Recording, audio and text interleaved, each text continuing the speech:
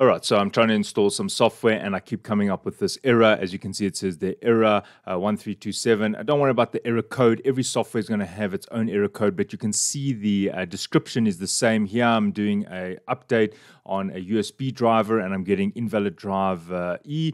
And then here is Vegas Pro.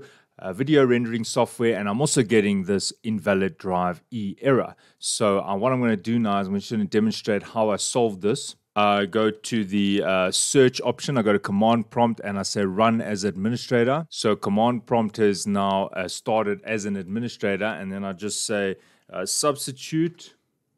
And in this case, the error is E drive. So I'm going to say substitute E colon, and then just make it C colon. Right, there we go, done. And now I'll try and reinstall the software. So that is the software I was trying to install. So here it is. I'll try and install it. And there you can see it is now installing. Right, and here is the Vegas Pro software, which I'll now install. And there you can see no problem with the drive error anymore.